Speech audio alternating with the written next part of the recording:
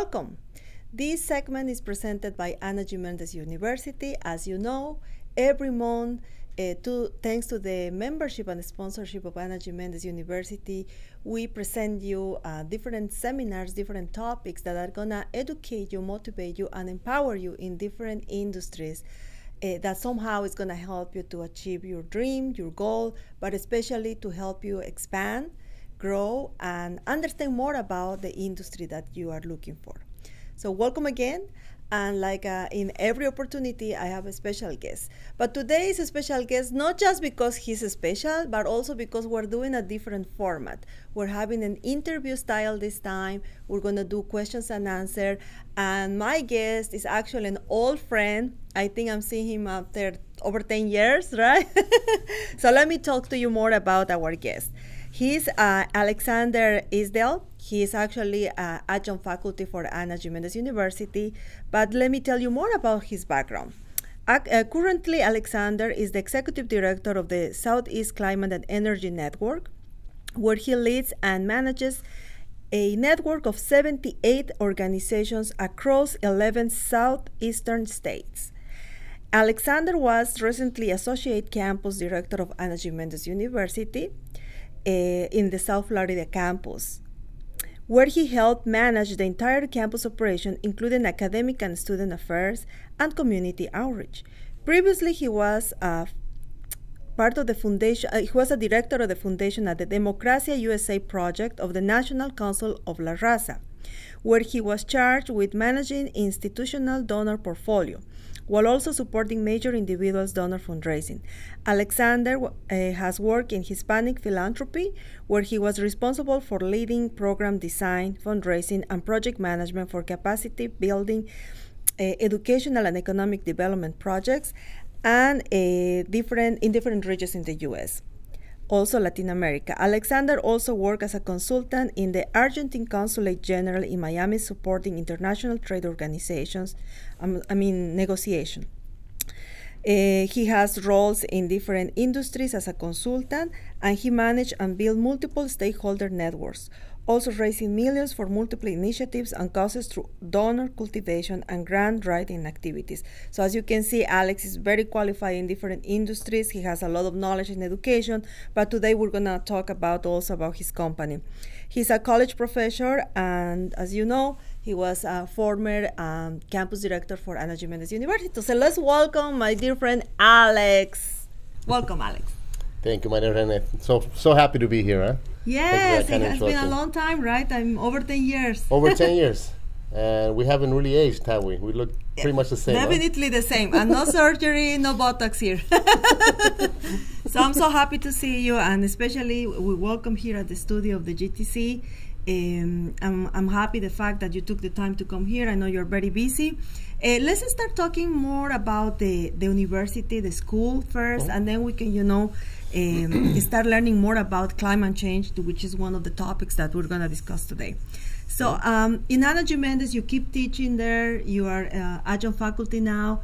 So tell me more about the campus. Where is located this campus, Alex? The campus right now, the South Florida campus, is in Miami Lakes. It used to be in Miramar when we knew each other over 10 years ago. You were a teacher there as well. It was in Miramar. Now it's in Miami Lakes, and it's been there for about, I want to say 6-7 years. Okay. But I have been teaching at Méndez since 2008. I was actually at Hispanics in Philanthropy. No, Hispanics in Philanthropy. Hispanic Unity?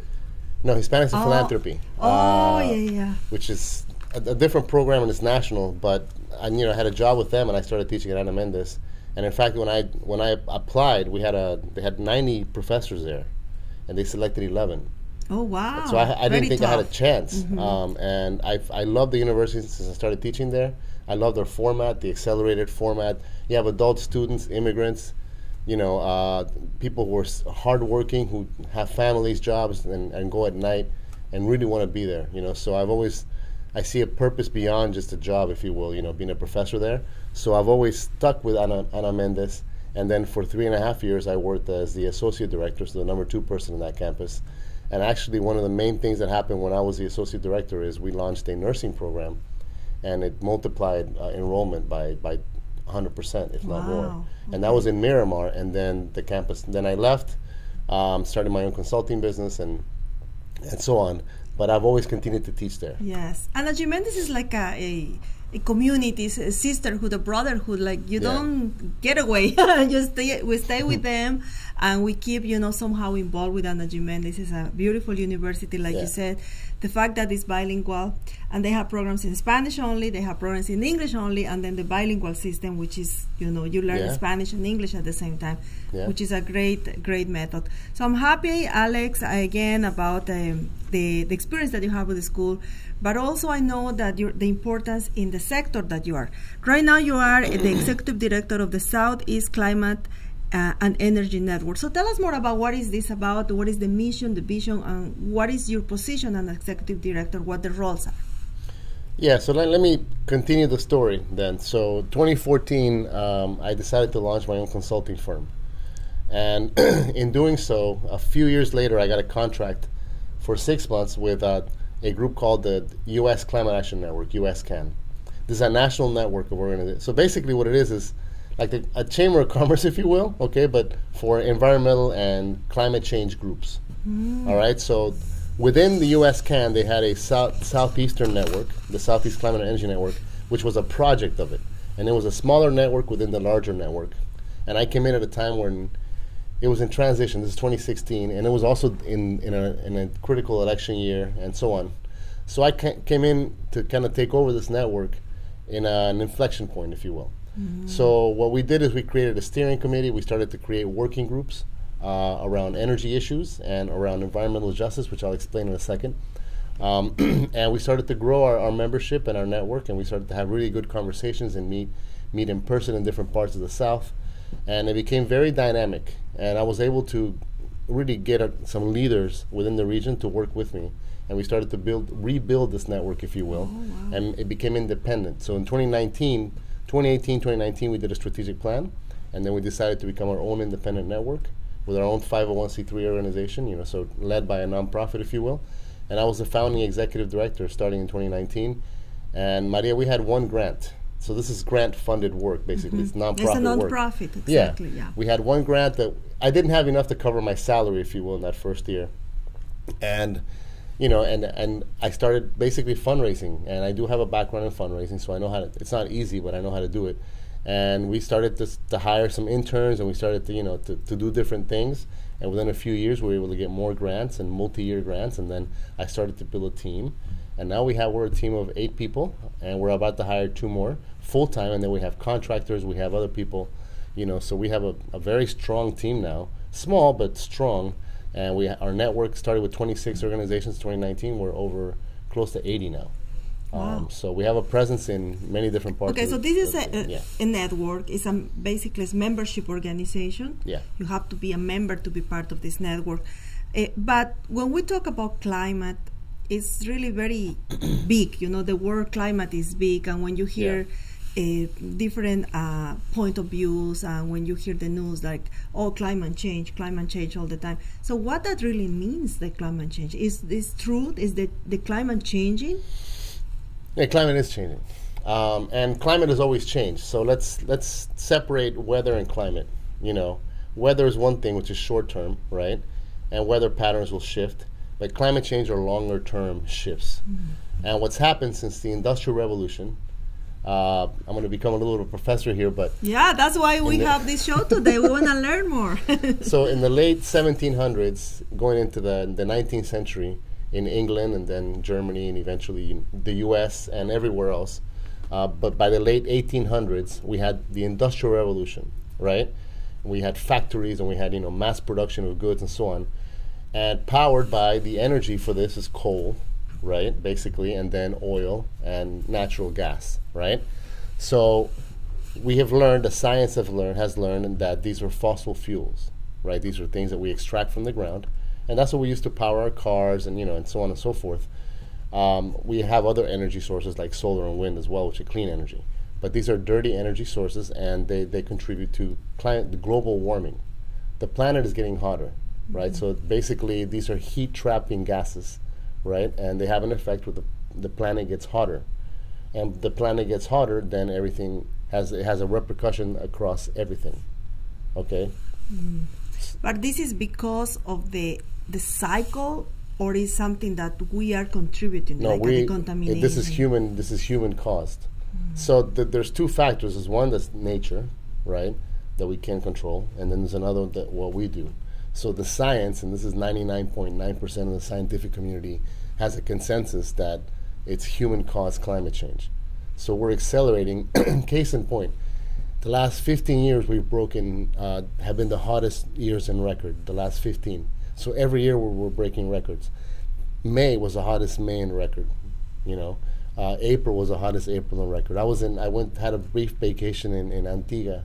The Antiguans are talking about how hot it is right now, but it's getting hotter earlier, right? So the seasons are shifting, right? And it is because we are addicted to, if you will, fossil fuels, natural gas, oil, petroleum, right, and coal. And these, unfortunately, have a very adverse impact on the environment.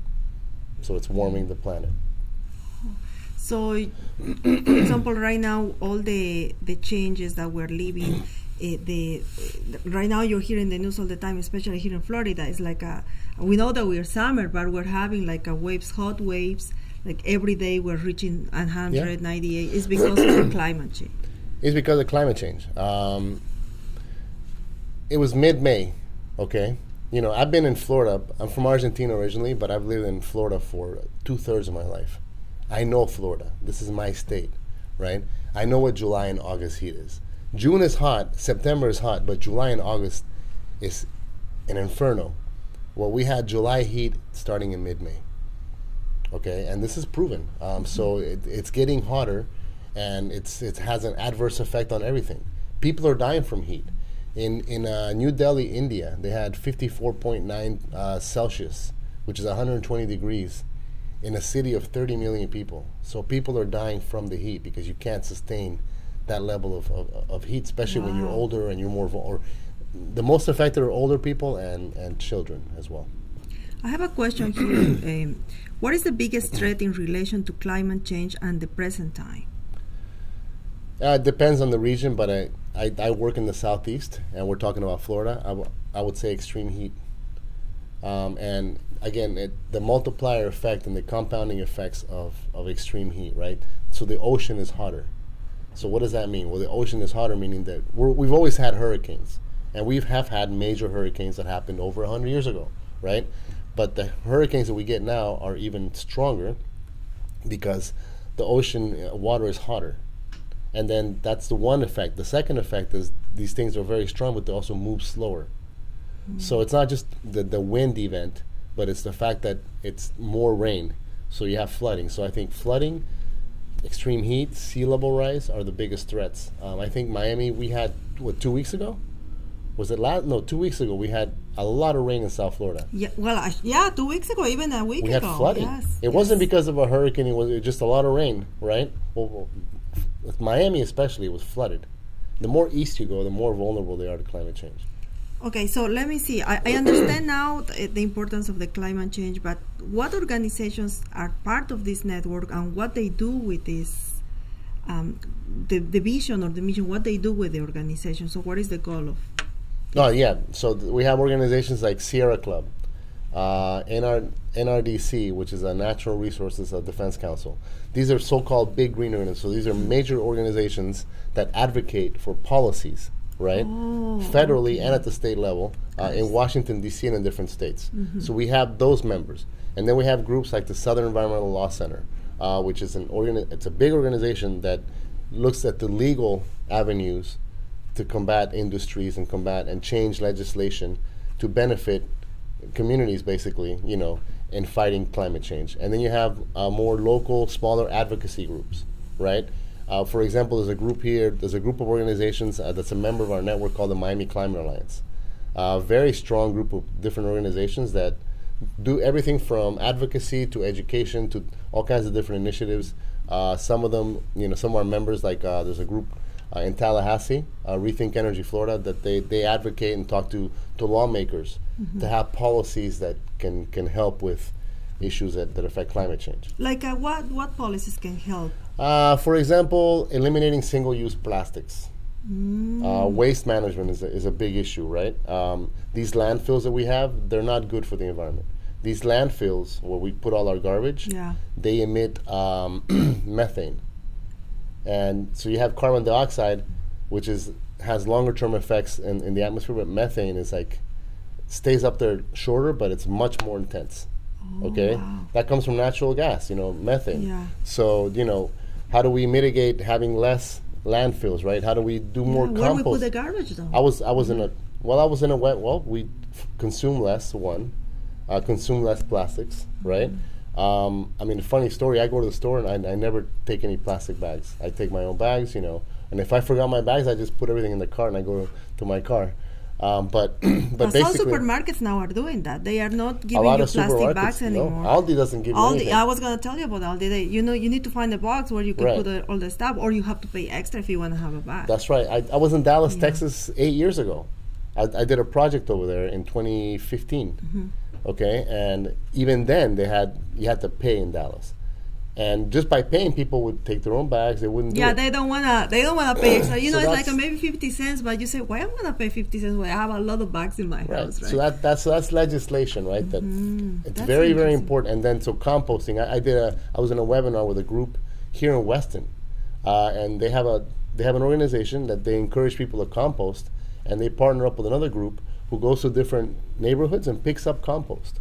So compost is all the organic matter that we usually throw in the garbage, like banana peels or coffee grinds and so on.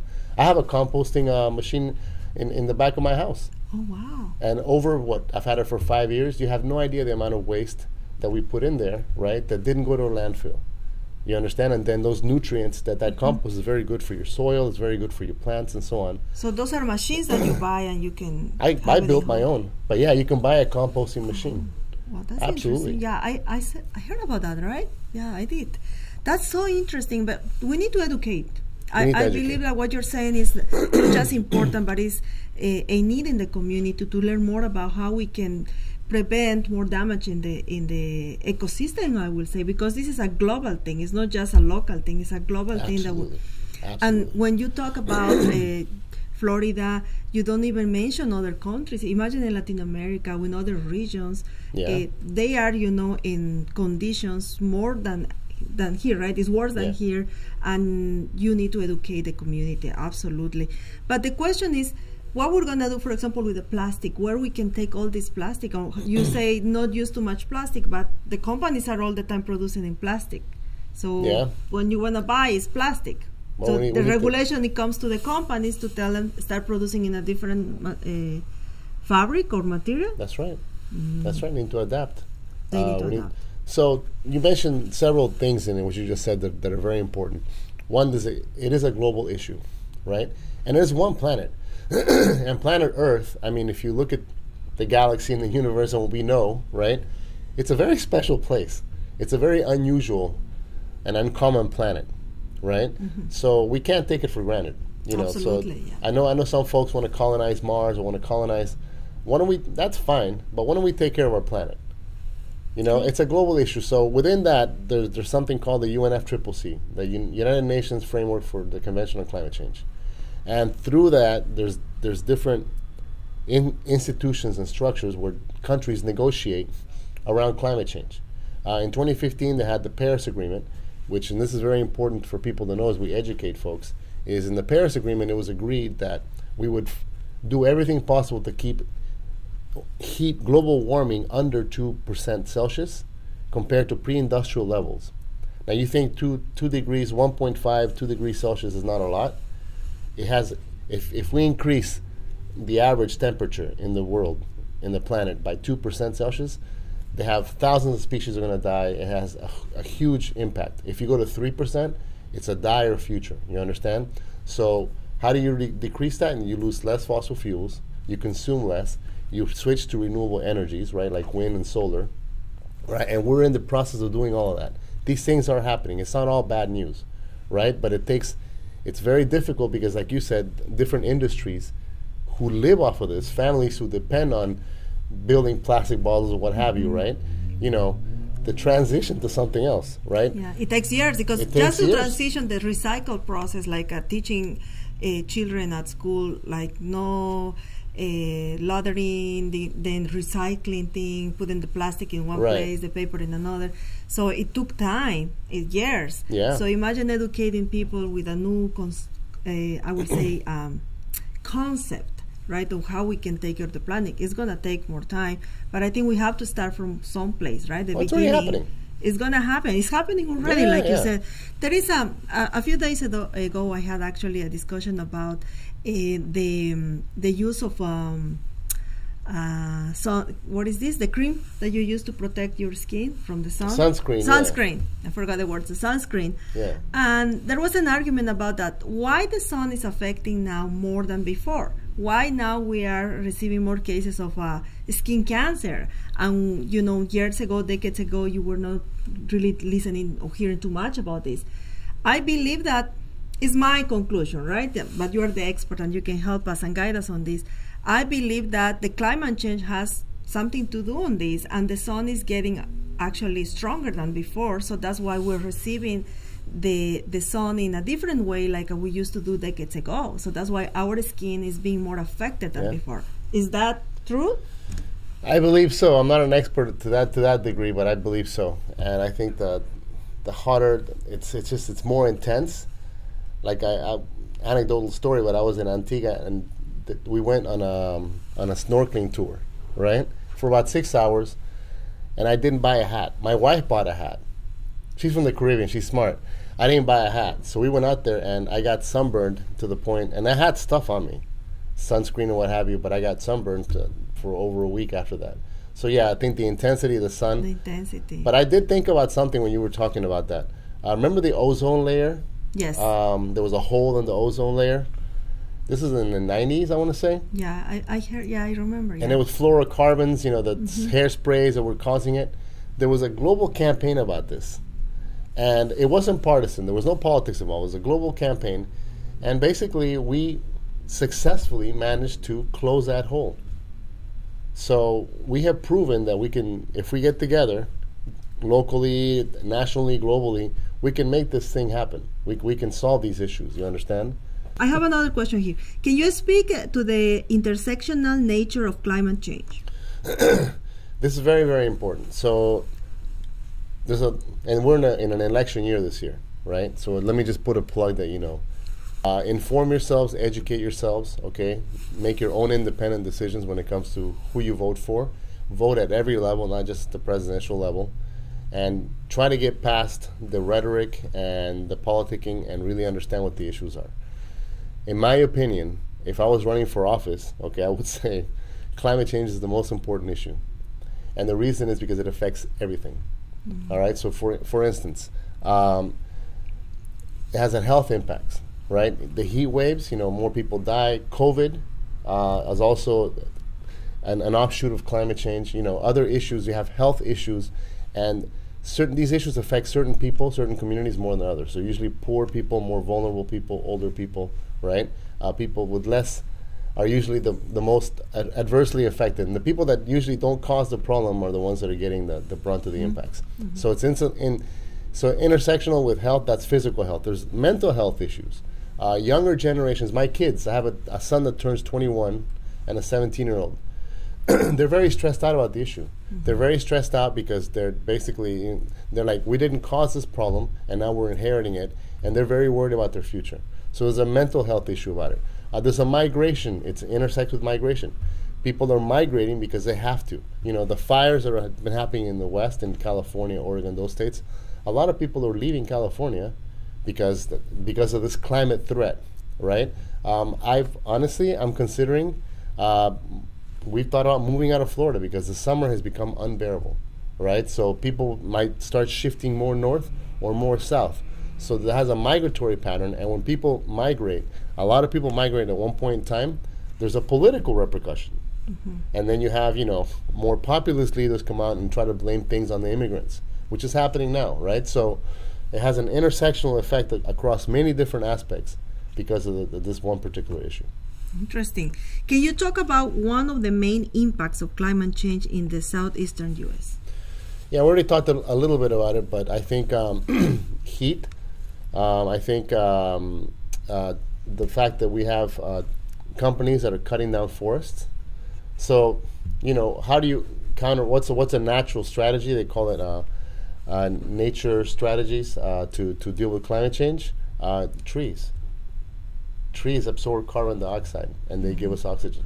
Okay, so you're cutting down trees, you're actually exacerbating the problem. So that's a huge issue in the South. We have a lot of forests in the Southeast, and they're cutting down forests to create wood pellets that are then exported to Europe.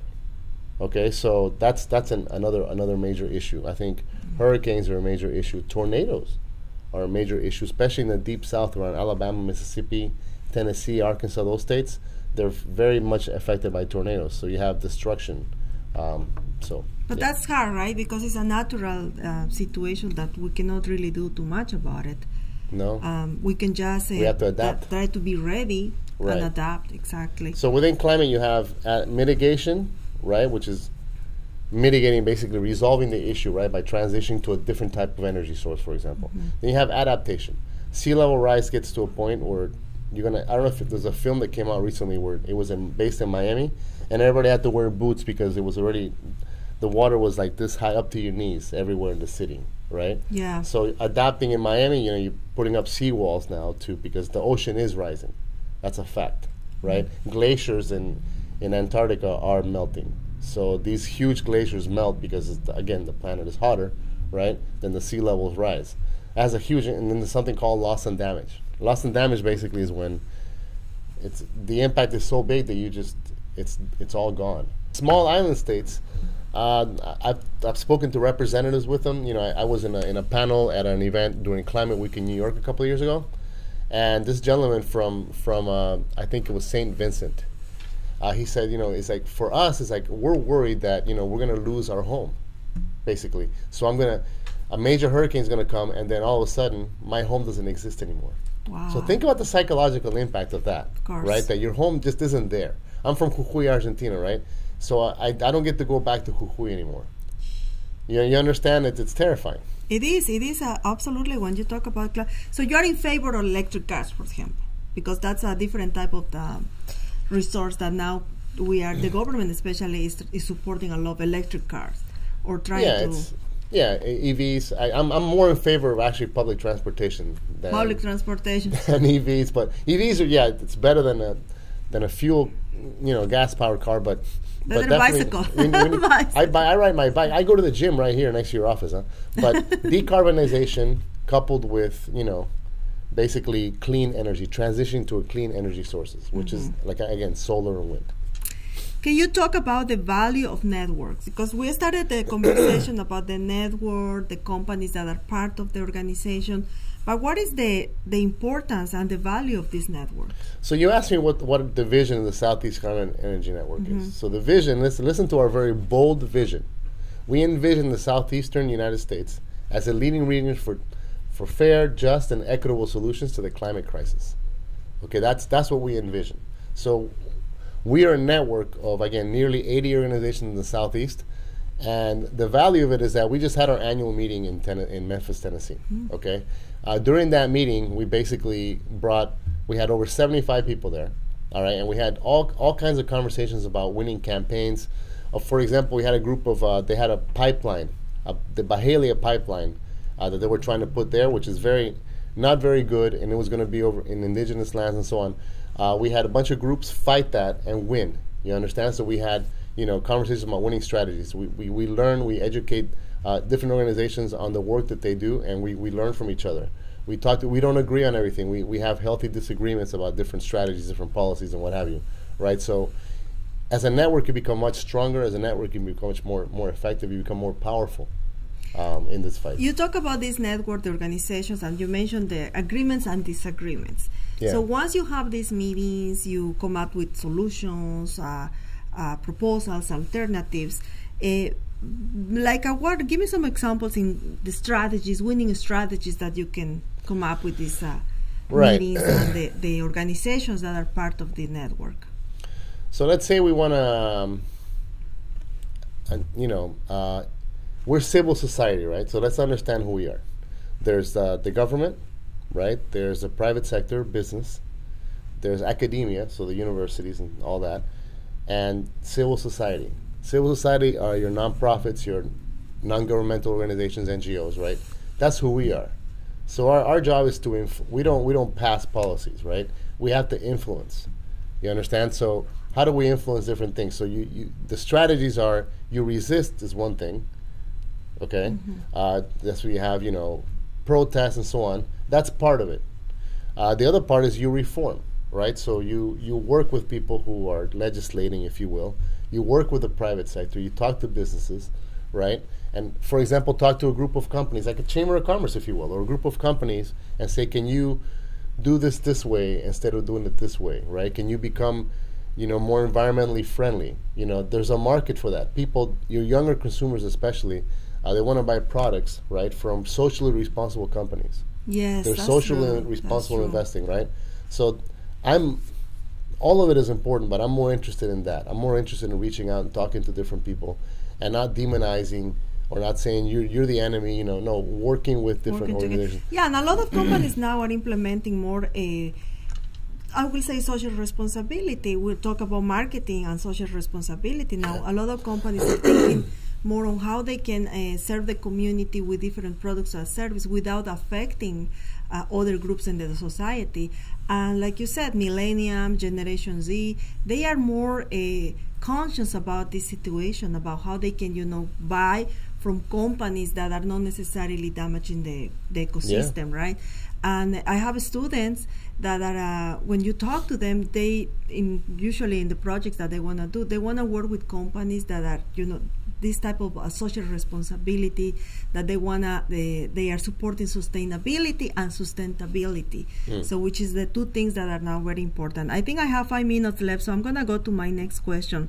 What the greatest opportunities in the context that we're living in, you know, right now we can see?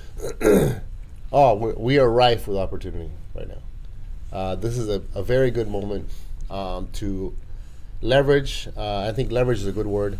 Technology, we're connected, right? Now, there's a lot of awful things happening. AI is both a threat and AI is an opportunity, right? It just depends on how you look at it and how we manage this. You understand?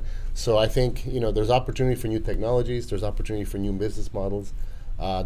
We need to get away from past frameworks and past framing and really think in a more crisp way, in a more fresh way. And I think when we're talking, when you see a threat, when you have a problem, I see it as an opportunity when we're transitioning to something else. And I think we're in a very interesting period of time historically right now. It's a very dangerous time, but it's a very interesting period of time. And I think you can be an active agent right now for being on the right side of history, if you will. You understand? And I think the key word in this conversation is adaptation. So you need to adapt.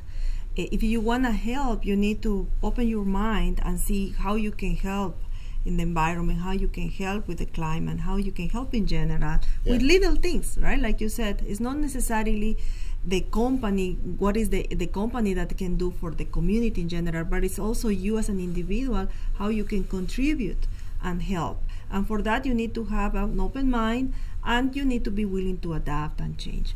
Alex, thank you so much for this interview. It was a wonderful meeting. It was a wonderful time that I enjoy a lot the conversation and the topic. This is so important and I feel passionate about this because it's a lot of things that we need to learn, a lot of things that we should be teaching and educating people. So I love what you're doing. Congratulations, by the way, and I hope to see you soon.